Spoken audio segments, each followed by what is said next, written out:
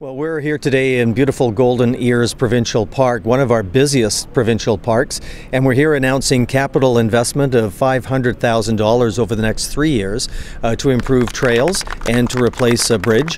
And that's on top of the hundreds of thousands of dollars that have gone into this park over the last few years. Basically what we're trying to do is increase the trails for people so that they have a better experience when they're out walking, and it's not something that they can experience it in all weather, not just the sunny periods. Oh, very good. It means that all the trails that we have built in the past will now be maintained. If it wasn't for this announcement, the trails would deteriorate and they would have to be closed. So this is very important to happen now.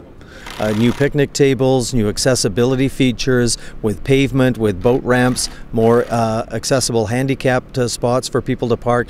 So we're really trying to make sure that our parks are open to everybody in British Columbia, and that the trails are kept up, and that all of the crossings are intact as well. So this is another part of our $14 million capital program each and every year in BC Parks.